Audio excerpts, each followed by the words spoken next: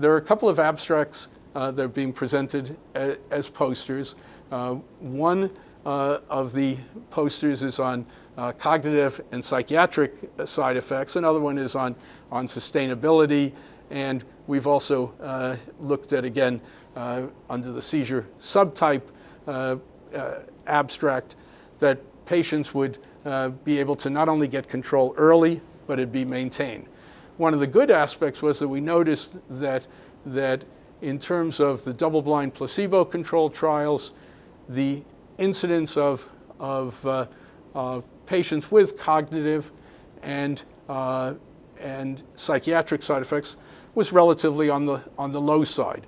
Most of them were in the approximately 2% range. Some might be as high as 2 to 4%, but basically in the low numbers. Most studies will look at often don't even report things that are under 5%. This was one of the things that was in those lower range numbers.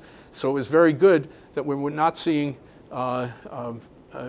very high numbers in terms of irritability, mood, cognitive side effects. It was all on the low cognitive and psychiatric range. And the interesting part, we also looked in the poster, and we looked at patients having previous history of psychiatric events, because unfortunately patients with epilepsy often are depressed, and many times we would see 10–15% in terms of depression and other things, anxiety and et cetera. And what we noticed that in the studies, that the patients were showing less cognitive side effects than in the original baseline numbers.